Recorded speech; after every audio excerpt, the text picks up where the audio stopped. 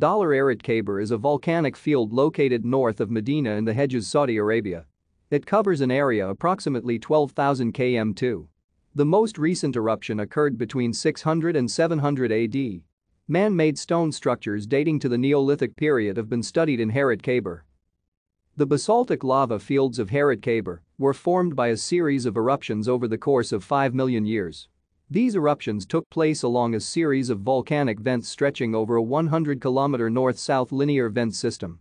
The fields cover an area of approximately 12,000 km2. The most recent volcanic eruption took place between 600 and 700 AD. The White Mountains of Harrat Khaybar, Jabal Abyad and Jabal Beta, derive their light appearance from komendite. Jabal Abyad, at an elevation of 2,093 meters, is the tallest volcano in Saudi Arabia.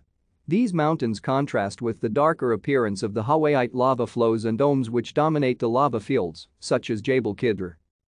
Evidence of early human habitation has been found in the lava fields of Harrat Khaybar. Thank you for watching.